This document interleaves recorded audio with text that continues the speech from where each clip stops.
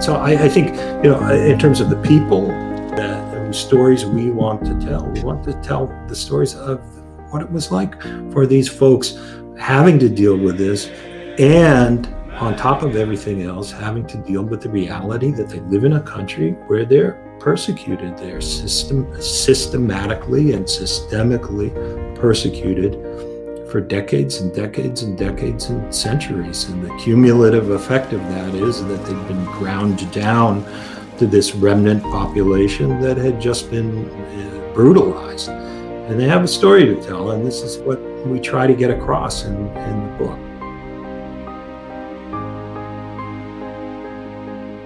This is what I think I like about the book so much, is that you get to feel with these people of faith what they felt, not knowing what the future would be, not knowing if they could go back.